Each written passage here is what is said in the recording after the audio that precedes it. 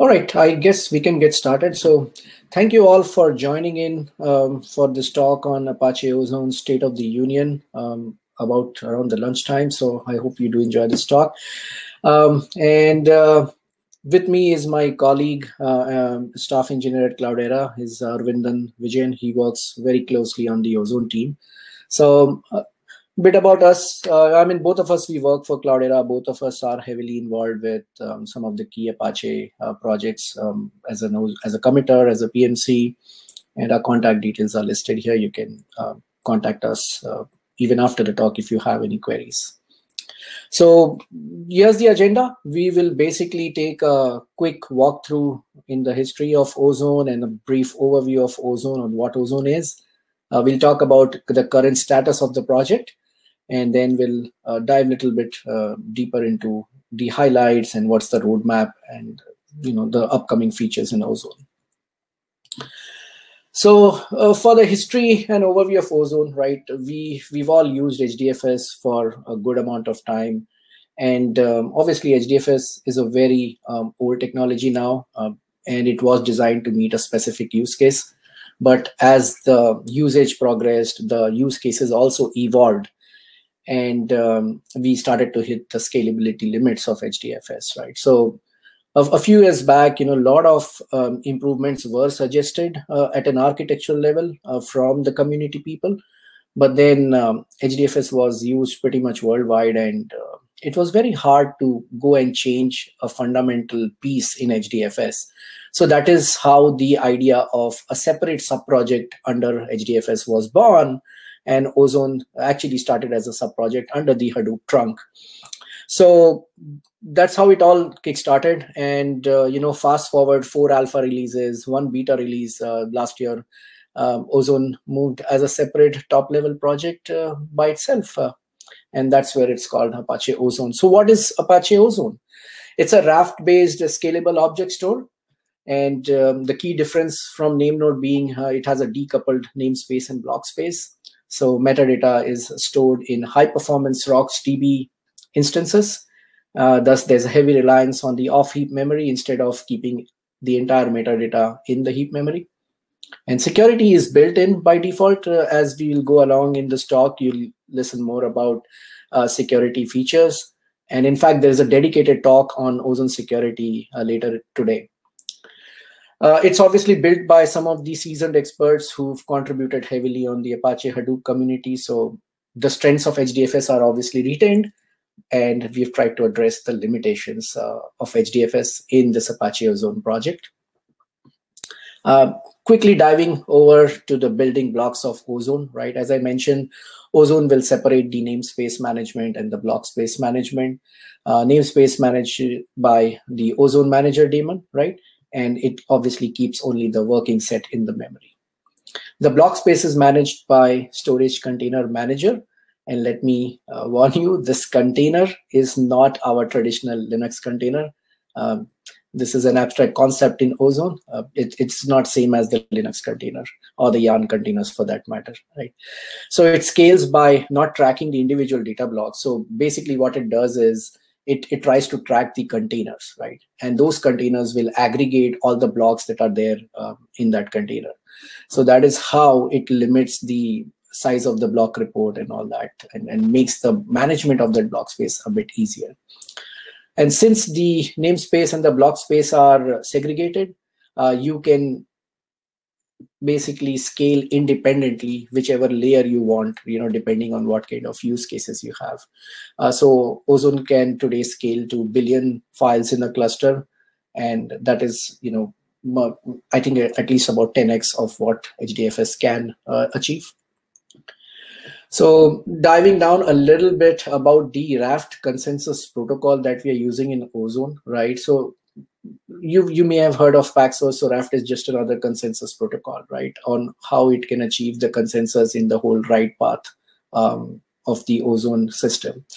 So to do that, we did explore a lot of solutions and eventually thought that it would be better if we write our own solution for the Raft consensus. So that gave birth to the Apache Ratis project, which is our own Java-based implementation of the Raft consensus protocol. Basically, you have the state machine, and the standard Raft basically will ask for the leader election, will ask for the vals, replication, snapshots, lock compactions, and so on and so forth. In addition, the Apache Ratis project that we created, we realized that it would be handy if we could make it, have a plug-and-play approach. So it provides the pluggable log, a state machine, and the RPC layer implementations, so that you don't necessarily are restricted to using it with Ozone. So if in future you need an application where you have a consensus requirement and you want to use a Raft protocol, you could very well try to use Apache Ratis with very minimal adjustments. So every Ozone component uses Ratis to maintain the same interest and to maintain the same consistency and consensus, right? So I won't dive much into the detail because we've had a lot of talks on Ratis, and we'll have Aravindan talk a lot about the next steps, because there's a lot of details that Aravindan will focus on, and he will definitely focus a lot about some of the key features and the highlights made, especially around the file systems and the performance, and how the insight is going to play a role here. So I'll continue sharing the slides. Aravindan, you can start talking. Sure. So this is like a deployment level architecture view of Ozone. As you can see here, it has a lot of components. So I'm going to try and concentrate on one by one. So starting with the Ozone Manager, which is the namespace component, so which maintains the mapping between the different keys or objects or files that you create to the different containers that they belong to. The container itself, as Dinesh mentioned, is like an abstraction or a group of blocks that are put together uniquely addressable inside the Ozone world. The SCM, or the Storage Container Manager, is the block space manager. It is responsible for doing node management, getting heartbeats from the various Ozone data nodes. It makes sure that the containers are replicated in a correct manner with respect to topology, with respect to the number of replicas. It also makes sure that when you have like a delete command going through into the system, it does an async deletion process by kind of handshaking with the data node. Apart from these two major master daemons, we have the Ozone data node. This is where the data resides in terms of, there's a special way in which Ozone lays out the on-disk structures for maintaining the various files, the actual block files that are created on disk, as well as the metadata that is used to refer to these block files. As said earlier, all these three components, the OM, the SCM, and the data nodes, have their own RocksDB, which they manage. In the case of the OM, there is just one RocksDB. The SCM also has one, but the data node has a RocksDB instance per container that it manages. So each of them tries to keep that in sync across a quorum of nodes that they are forming a ring towards. So on the client side of things, we have the S3 gateway. So the S3 gateway is a stateless REST-based web service, which is responsible for converting an S3-based API into a protocol which Ozone Manager understands.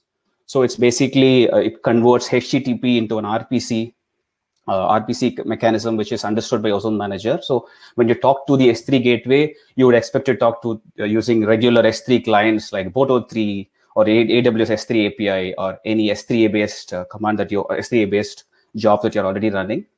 And then it is going to use the access ID and secret key-based authentication, and it's going to convert it into a token which is understood by the Ozone Manager, and the Ozone Manager understand which is the actual user who's making the request and does the authentication and authorization accordingly. On the other fronts, we have Recon. Recon is also like a master service, but it is not at the core write and read path. It is more like a listener component which sits on the sidelines and gets data from OM, SCM, as well as the data nodes through heartbeats. And it tries to understand the state of the cluster in terms of namespace summaries, the container summaries, the node management summaries, and whether there is some missing data in the cluster in terms of replication, or are there under-replicated containers, metrics, and all the other things which are outside the core data read and write path are meant to be part of Recon. Since the Ozone is a has multi-protocol support, S3 as well as native object store as well as a Hadoop compatible file system. It can also work against something like the HDFS. So since it provides a Hadoop compatible file system, so you have all these analytic applications or tools that you can, or engines that can actually work against Ozone seamlessly. For example, Spark, Hive, Impala, Yarn, all that will just work against Ozone if configured to talk to an OFS endpoint. The OFS stands for the Ozone file system here. So Dinesh, can you move on to the next slide?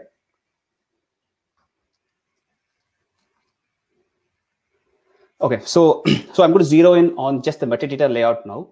So this metadata layout is how the Ozone manager lays out when you try to create a key against it. So if you look at a sample key or a file that you create on Ozone, it will look something like on the right-hand pane. So you have a volume, a bucket, like a prefix, and then eventually the name of the object that you want to create. So if you want to divide these into individual entities, you start with the volume. So the volume is similar to a user account. You might have a volume for engineering, you want to have a volume for marketing, you want to have a volume for maybe a HDFS-based replication where you want to bring in one HDFS cluster to one Ozone volume. So that is where you would want to control your authorization piece. Buckets are similar to Amazon S3 bucket. So bucket is one level of indirection within the volume, and buckets can have keys inside it, but you cannot have nested buckets. So so now the question might arise that if there is a volume on top of a bucket, how does S3 based access work? So that is where we have a special volume which is called the S3V. So any access that you do using the S3 protocol, using the S3 gateway, will be mapped to the S3V volume, and all that is abstracted out from the client itself. So keys are similar to files or objects that you would associate with blocks, and those form the leafmost level of the path that you created. So depending on how Ozone has been configured, whether you want to use it as a file system or you want to use it as an object store, the intermediate prefixes in that path to the key are created or not. For example, if it's a pure object store, we don't expect to create the app1 and the instance one as subdirectories in the metadata tables. But if Ozone is like more like an OFS based system or like a file system supporting use case that you have, then you would want to configure it in such a way that the app1 and the instance one also is created as subdirectories, so that it allows you to do LS like operations. Can you go to the next slide, Dinesh? Okay, so I'm going to give a snapshot of features that were released as part of the 1.10 release, which is more than 6 months back. And then we are going to drill down on some of the features which are close to release in the 1.20. We are quickly wrapping up the 1.20 release, and it should be out in, let's say, the next 2 weeks. So with respect to 1.10, broadly, we have support in multiple ways, like native object store. Ozone has its own shell-based access. You could quickly write a library where you use the Ozone classes directly to talk to Ozone, or you can use S3, any well-known S3-based CLI or client out there. And then HDFS is the Hadoop compatible file system. In this case, it is called the OFS scheme, similar to an S3A or ADLS or just HDFS as well. We have fully baked security. I'm not going to go into very much detail here because we have a dedicated talk for that. So since we use the Hadoop RPC library, so Kerberos and delegation token works. We also have the block token to talk between the client and the data node. We have TD support using Hadoop and Ranger KMS.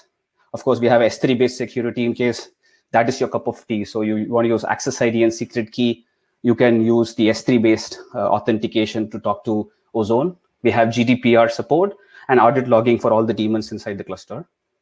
Since we have a HCFS, we are fully compatible with Yarn, Hive, Spark, Impala, Knife5. So there is nothing that needs to be done other than making sure that the Ozone client jar is present in the class path. So if you configure an OFS scheme to talk to your existing applications to point to an Ozone like a path, including the volume, you're going to things will work seamlessly. On the namespace side, we have high availability of Ozone Manager, again through a Ratis quorum-based concept. We have quota support on the volume and the bucket level. The authorizer support, we have two kinds of authorizer. You can use the Ozone's native authorizer, or you can use the Ranger authorizer.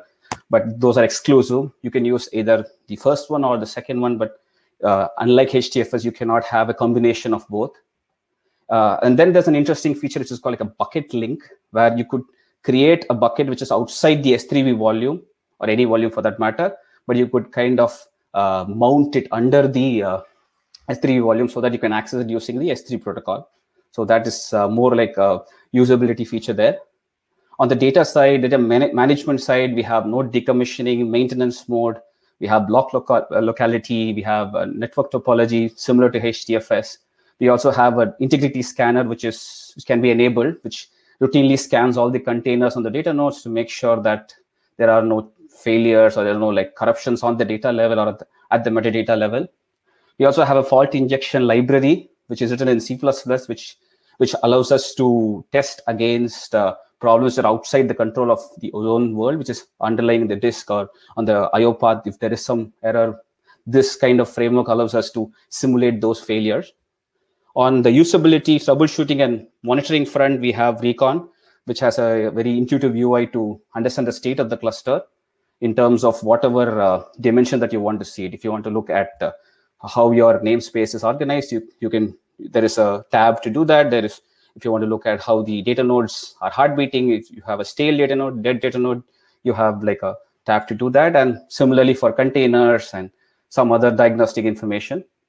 There is also, other than Recon itself, there is also a rich set of CLI-based interfaces that provide a lot of in-depth analysis into the Ozone working and understand how the RocksDB itself is used to store these individual keys and files.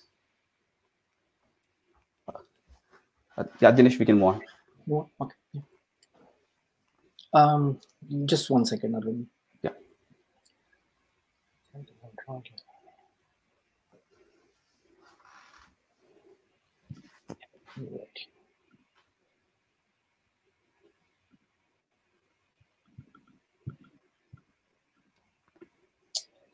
Yeah, I just wanted to pitch in about the community side of things before we dive further into the features, right? So it has been, Ozone has been generally available since the release 1.0, September 2020.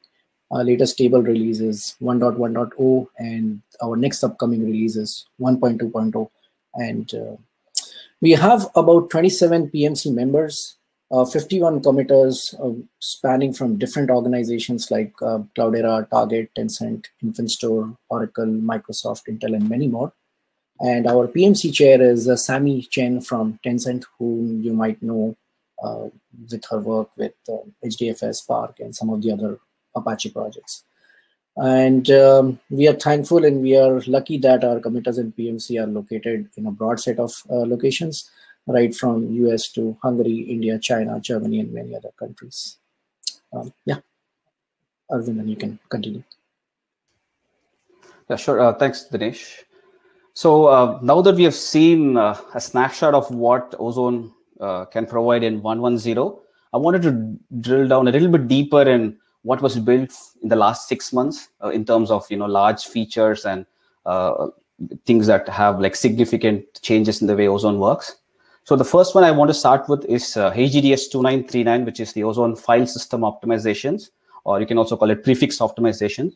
So before we go into that, just a refresher on how these big data applications like Hive, Impala, they work against Hadoop is they create like, they do a lot of deletes and renames when you do some operation on the table level. Let's say you want to drop a table, or you want to move data from one table to another, or you want to do a big DCP. These daemons usually create a temporary location in the target file system, and then at the during the execution phase and at the commit phase, they do an atomic rename of that directory to the intended results. So let's say you want to run something like TerraGen or something like that. It creates all these different numbers in these temp directories, and at the last step, the commit phase, it's going to move it into a the results directory that you want.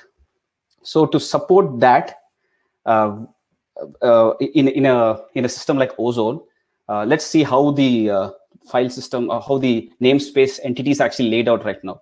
So I'm going to call this the OM metadata format as the type in which the namespace entities are laid out. Here it's called a key table, So you might be confused, what is a table doing here? So the table is nothing but a column family in RocksDB that we use. So each of these daemons, when they use RocksDB, they create different tables or column families, and they write specific subsection of the data into that.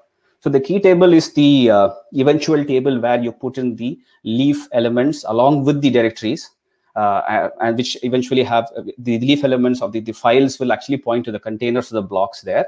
So if you look at the first picture there, so the key table contains the individual directories and at the every prefix level. So for example, it has the directory 1 and then the 1 followed by 2 and then all the way up to 3. And the final file also has the full prefix to that.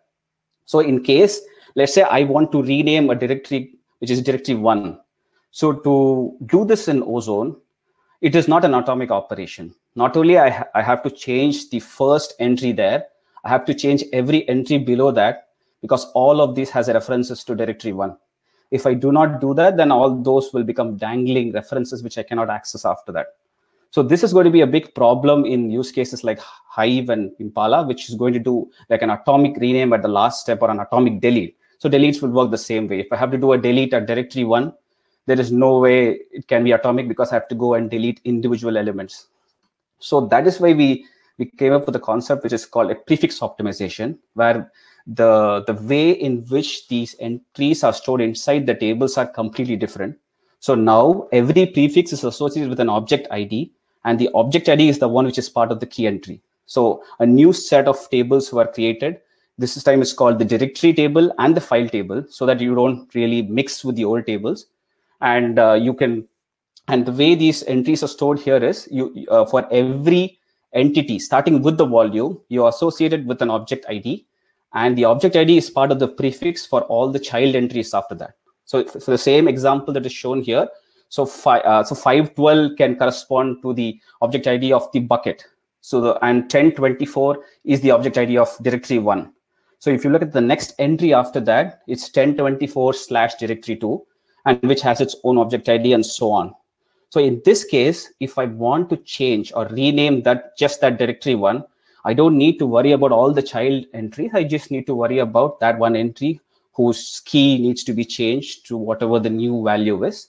And then this can be like just like a one remove and one put operation, which can be atomic as compared to going down the entire tree path in the first example. As of 120, this is like a OM level layout that you have to set. So you can either have OM talking the old way of doing things, where it creates these full paths inside the key table, or you could have OM do the second part, where it creates these individual directories as IDs. But we are making some changes to make it at a different granularity level. We will talk about that. Can you do the next slide?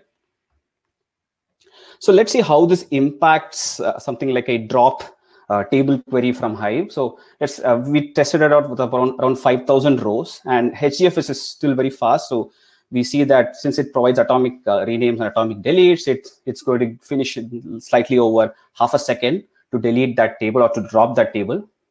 So the Ozone with the object store layout or the legacy layout took about 12 seconds to do the same thing, versus the FSO layout, which is a new one, which takes less than a second.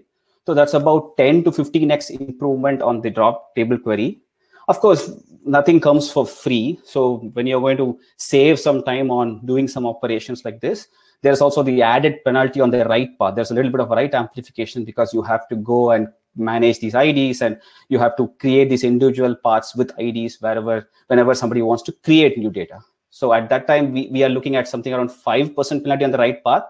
And we are still working to make this a little bit better, because 5% is still very much manageable, and we are looking at caching all the directory entries. We are trying to see if there's a way we could do this better. So there's more information on this exact feature, because it was given as a talk in the last ApacheCon. I've added the link here, so feel free to take a look. Next slide, please. Yes, so although the picture in the architectural view had SCM in multiple instances, in 110 we did not have SCM HA.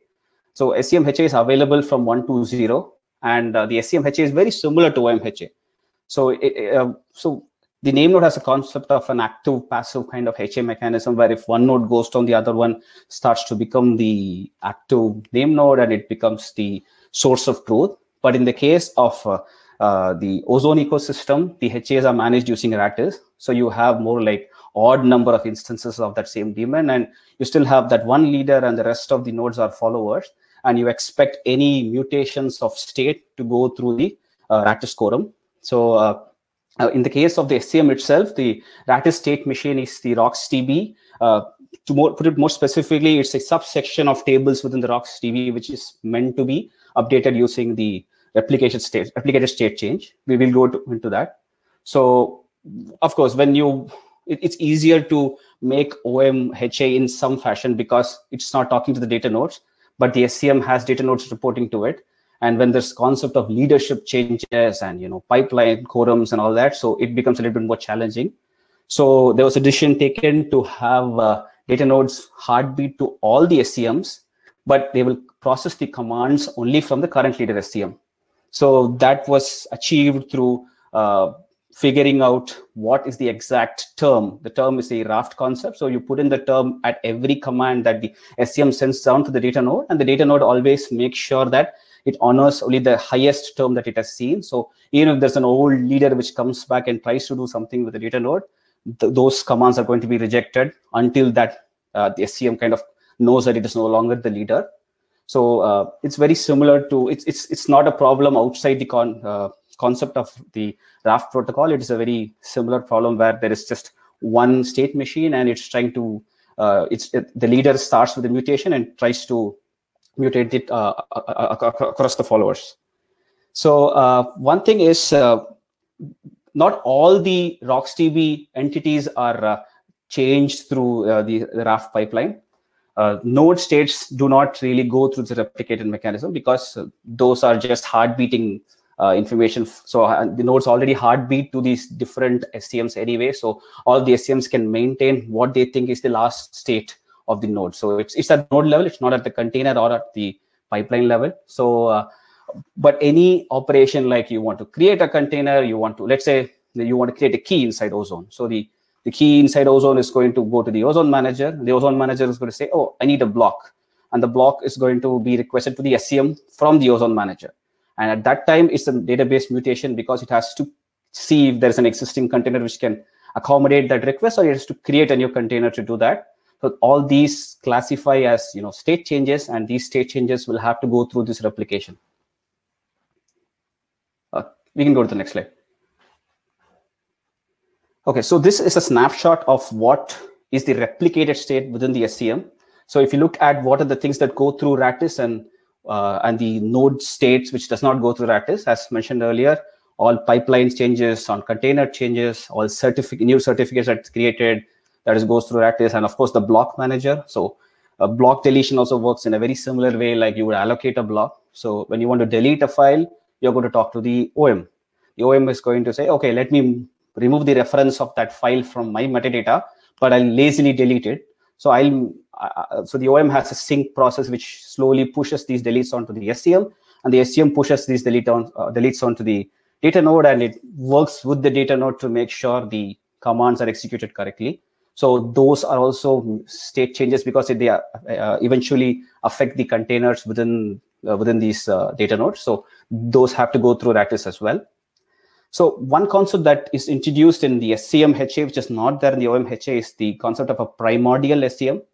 So a primordial SCM is more like a Genesis SCM or like a first SCM that is you use to start the HA setup, and the other SCMs are bootstrapped from that. So the primordial SCM acts as the root CA, while there's a sub CA present in all three SCMs. And only when you have one root CA already present, you can have the other SCMs bootstrap from that. So this is a concept which is only used at the init level. It has nothing to do with Ratis leadership, because during the life cycle of an SCM HA mode, the leadership could change based on so many different factors. It's not like a rule that the primordial node has to be the leader. Any other node can also be the leader. And that is more like the state machine based. That's completely controlled by how Ratis or Raft behaves, other than the primordial SCM at all. So there is the next talk where Bharat and Shah, you are going to go towards go through the SCM security and SCM HA in detail. You will have a lot more information on this. So I'm just going to hold off on that. We can go to the next slide. Okay, so the last feature that I wanted to concentrate on is the non-rolling upgrades. So as we see more adoption from the community, there's one feature which we want to concentrate on, which is to make sure that the upgrades are clean. So the easier of that is to go with like a non-rolling or an express upgrade. And that was part of the 1.2.0 release. And if you look at the implementation of the non-rolling upgrades, there was a lot of concepts borrowed from HDFS. So we have a concept of finalization where we expect the user of the cluster to give us a thumbs up to say, okay, I'm okay with the upgrade. Go ahead and do the final actions that you need to do. And then there's a concept of layout feature, which is extended from HDFS, but it's given a little bit more richer semantics in Ozone Manager. So any change that is brought in that is going to change the on-disk layout in an incompatible way can qualify as a layout feature. So SCMHA itself is a layout feature. The FSO optimization itself is a layout feature. So if you start using FSO layout and if you start writing data into that, you cannot go back without losing access to the data. So that is like a clear candidate for a layout feature. So since we have two master components here, the OM and SCM, so the layout feature version hierarchy is separated out, and the finalization also is separated out across the OM and the SCM. Right now, there is no incompatibility between the OM and SCM, but in the future, if there are some releases where they become incompatible, we might have to come up with a matrix to kind of support that. So that is still in the works. And just like HDFS, we have every component which writes down its layout version onto the disk, either inside the version file or inside the RocksDB that it maintains. In the case of a data node, it has like thousands of RocksDB, so it puts it in the version file. But the other two components, we prefer RocksDB also to have it, other than the version file. And the finalization from the user's perspective will be done on the OM and the SCM, and the data nodes will pick up the finalization request through the SCM in the next heartbeat. So what you do is when you finalize the SCM comes to a clean state where it stops all the current jobs that it's running in terms of the node management. It moves itself to a higher version, and then it says, any data node who's talking to me after that, you also need to move to my state. So the system does not make progress on writes until we have at least a subsection of data nodes which have actually gone to the finalized new version. When I talk about version here, it's mainly on the layout feature version. It's not the actual software version. And there were some interesting implementation choices that we used for this. So we wanted to separate out the functional stuff with the core stuff away from the code that we add for the upgrade. So we use aspect-oriented programming with annotation-based approach where every layout feature can provide specific actions to be run on specific phases of execution. So you could run an action on pre-finalize, you could run an action on finalize, and then in the future we might add an action on downgrades as well. So that gives like a layout feature developer a lot more ease of use and ease of writing code outside the actual main code that exists. Yeah, we can go to the next slide. Yeah, we have 7 minutes. Let's try to speed up and leave some time for Q&A. Sure. Yeah. Sorry. So just a couple of slides more. So one other implementation that we did for the non-rolling upgrades was on the Ozone Manager side, which is called the OM preparation. The OM preparation is quite simple. So we have a concept of a raft log where every operation that comes inside the Ozone Manager is put inside the raft log, and the follower Ozone managers take that operation and then they try to execute it. So if there's a slow follower in your system, and when you're trying to do an upgrade, and let's say we have changed the code which actually handles that processing of that log entry, then it is possible that your slow follower applies the transaction or executes the transaction after the upgrade, which means it's going to use a different version of the code to actually execute that, which could mean that the DBs could diverge or the OM could crash, or we don't really control what kind of permutations are possible there. So to avoid this, we introduced the concept of OM preparation, which is a command that you execute on the OM, which is going to clean up the OM in terms of the existing transactions that are there in the system. It's going to apply all the transactions in all the OMs that are up and running. It's going to make sure that there are no more logs that you would reapply or apply after you start up, and you go to the new version of the code in a very clean state. So it's and if you after the OM is prepared, you cannot write any data to it, because that's going to create new log entries. If you want to go ahead with the upgrade, you can finish the upgrade and start with the upgrade flag. If you don't want to do the upgrade, you can always do a cancel prepare and stay on the same version. So, yeah, that's it on the OM preparation side. I think we can go on to the next slide. Okay, so a quick look at the roadmap. So these are the features that we are currently working on for the next few releases.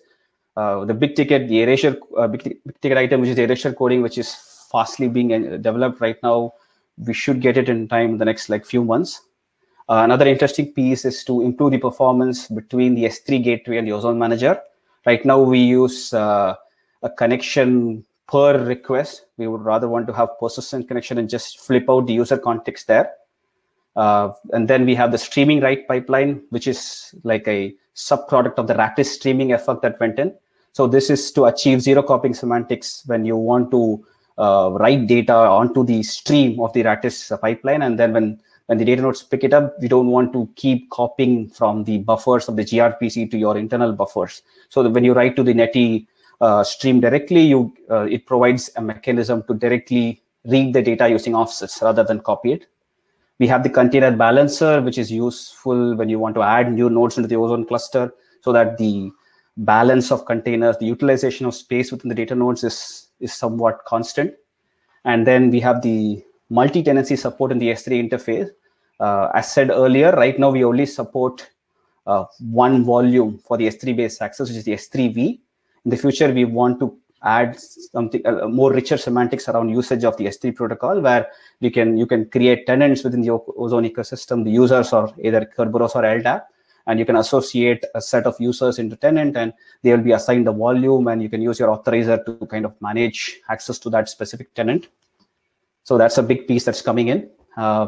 We also added like a usability feature on Recon, where we show summaries at the volume bucket directory level for the prefix optimized buckets. And which brings us to the last one, which is the bucket level layout that I was talking about. So right now in 1.1.0, at least you could only set the layout at the Ozone manager level. But in the future, you can set it at the bucket level. You can have a bucket which is optimized for just prefixes or like OFS-based access. And then you could have a bucket which is only optimized for object store, where you don't create these individual paths. You expect more like a get and put kind of semantics there. So that gives us a clear separation of how you want to use Ozone. You don't need an absolutely new deployment if you want a new use case. You could operate it well within the various volumes and buckets. So that is it's being finished up. So we should see that soon. Yep. So I hope you all have enjoyed this talk, and do join us for a few other talks related to Ozone in the rest of the ApacheCon. If you would like to contribute in terms of documentation, features, bug fixes, suggestions, anything, you are more than welcome to join us on the Apache Jira. And if you have any just general developer questions, you can definitely email on the mailing list. We've listed some external references here, like our Ozone Apache website. And then we have the Cloudera blog, which filters all the Ozone blogs. So there are quite a few blogs about benchmarking Hive on Ozone versus Hive on HDFS, billion keys, and how the multi-raft improves the performance of writes, etc. So now let's jump over and take some questions, Aravindan. We do have a good number of questions. So first one is from Benjamin. For a single node deployment like a POC, is there a way to configure Ozone to use no replication? Yes, I guess we do have that option, right? We can set the replication by default as 1. Yes, so you would probably use the reduced redundancy header if S3 Right. is your cup of tea. Correct. Or else, yeah, if it's just regular Ozone client, you can set the replication to 1. Right. And then if you don't really recommend one node, but if there's Correct. just Yeah, I mean, one it's node, POC, so yeah. yeah. So Yeah. Okay. you Next can one is you can create like a single lattice ring. That's how it will work. It will be like a single node lattice ring. the next one is the Ozone has tiered storage mechanism as in HDFS. That's a good question. So we are looking into that right now. So we are seeing how to manage, warm data versus cold data. If we can support like two-way replication instead of three-way EC. So that is going to come after we have finished EC, I believe. So that is definitely in the pipeline, but we are not actively working on it right now. Right. And the next question is from Sean. Do we have a security enabled configuration for Ozone Kubernetes deployment? I only found the security configuration for Docker Composer and non-security configuration for Kubernetes in the official examples. I don't think we have that ready, right? We might have to add it, Sean. But that's a good question. We'll probably add it. And one more from Sean is, will this presentation be available in YouTube afterwards? I came late. Absolutely, Sean. So please follow the ApacheCon channel in YouTube. It should be available in a couple weeks' time. And if you follow the chat right here, I've posted the GitHub link where we will post these slides. But yeah, if you do have any other questions, please do not hesitate to hit us up in Twitter or LinkedIn anywhere from these slides. Well, that's it. I guess we are out of time. So thank you so much for joining us this afternoon, and look forward to seeing you again in some of the other Ozone talks. Thanks, Aravindan. It was fun. Sure. Yeah. Thank you, folks. Thanks, folks. Bye-bye. Bye-bye.